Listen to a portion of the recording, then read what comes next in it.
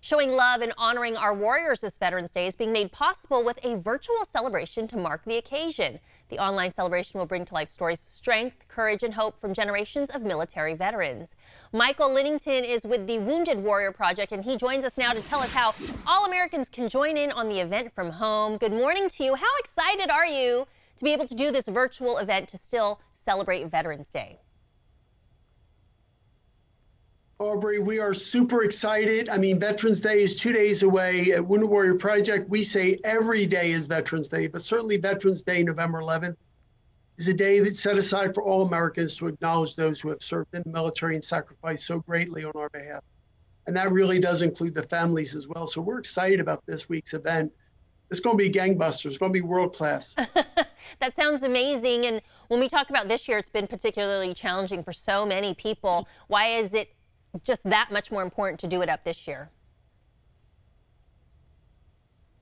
Yeah, we knew this year would be a challenge. I mean, the ability to do what we've done in, the last 10 years, certainly on Veterans Day, where we gather in groups, parade down the streets of American cities everywhere, with large groups. Last year, I paraded down Fifth Avenue with almost 1,000 wounded, ill, and injured service members. Floats, music, I mean, just wonderful events. But obviously, we can't do that this year. But we knew that it was important for us to continue to acknowledge veterans, all veterans, 18 million citizens still alive, veterans that have served in every war from World War II to the current day. So this year we're planning a virtual event on Veterans Day at 8:30 a.m. Pacific time, where we're going to do a virtual Veterans Day celebration that really is a combination of personal stories from generations of military veterans, touching reunions, shout outs from supporters, musical performances by multi-platinum singer Sarah Evans, an amazing a cappella group, military bands playing patriotic music, and really just an opportunity for all of us to get together and thank American veterans for the freedoms and sacrifices they've made on behalf of all of us. I mean, that's great that you guys have found a way to pivot and make this happen, and still so many people can be part of it because all they have to do is log on to their devices. What else can people expect to see during this virtual live event? You mentioned some of the big names. So Jesse Palmer, former NFL football quarterback and sports commentator, he's our MC.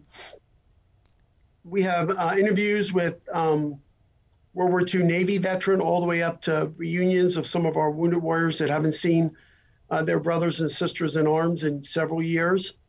The event will be broadcast on our Facebook page at Wounded Warrior Project, Facebook page at facebook.com/WWP, or on our YouTube channel at youtube.com/Wounded Warrior Project. Again, the event is free. It's at 8:30. You don't have to be registered with Wounded Warrior Project to participate or watch the show. In fact, we want everybody to be on, because really providing the support for military veterans isn't just, a responsibility of Wounded Warrior Project or organizations like ours. It's the responsibility of communities all across the country to reach out, help our veterans transition into productive lives, into communities as they were productive leaders in the military. So this Veterans Day will be a little bit different, but no more less important to celebrate all the great things that veterans have ensured for our country.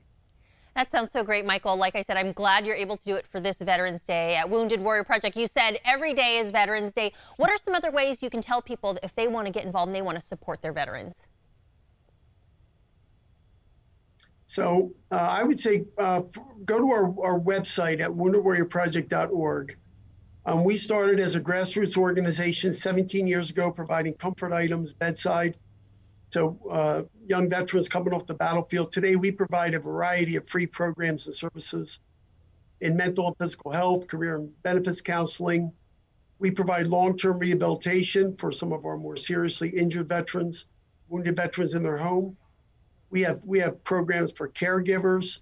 There's lots of ways to get involved. If you go to our website, you'll find ways that you can support our programs directly or get involved in the communities. All of our programs are free of charge.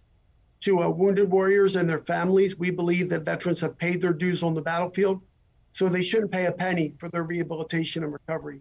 That's what we do, and that's what organizations like ours, and certainly what the Department of Veterans Affairs provide communities all across the country.